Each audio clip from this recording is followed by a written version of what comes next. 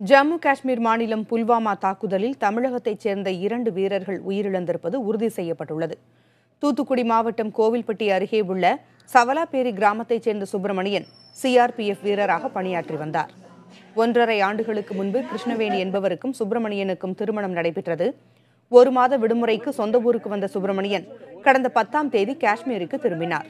புதன்கிழமை மதியம் மனைவியோடு அவர் தொலைபேசியில் பேசியுள்ளார்.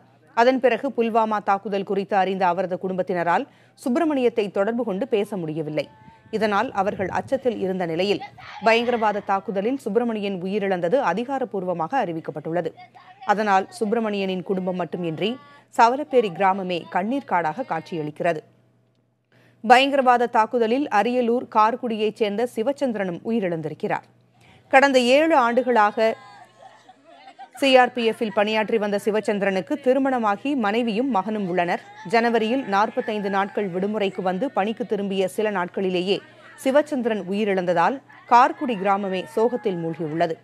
கணவனை இழந்து கதறி அழும் கர்ப்பிணியான சிவச்சந்திரனின் மனைவியை தேற்ற முடியாமல் அவரது உறவினர்கள் தவித்து வருகின்றனர்.